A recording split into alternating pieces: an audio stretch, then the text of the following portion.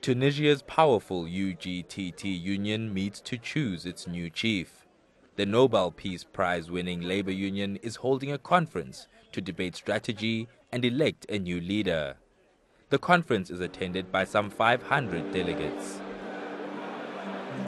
It's a decisive movement when we hand over what was entrusted to us in the hope that we have lived up to the trust that was put in the last Congress in Tabaka, end of 2011.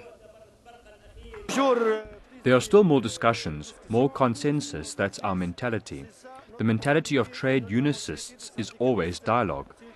We have no other choice but dialogue between social partners and also with the government, whatever it may be. The powerful Tunisian General Labor Union played a key role in the 2011 revolution. It has also been at the heart of the country's post-revolution transition, seen as a rare success story after the Arab Spring revolutions.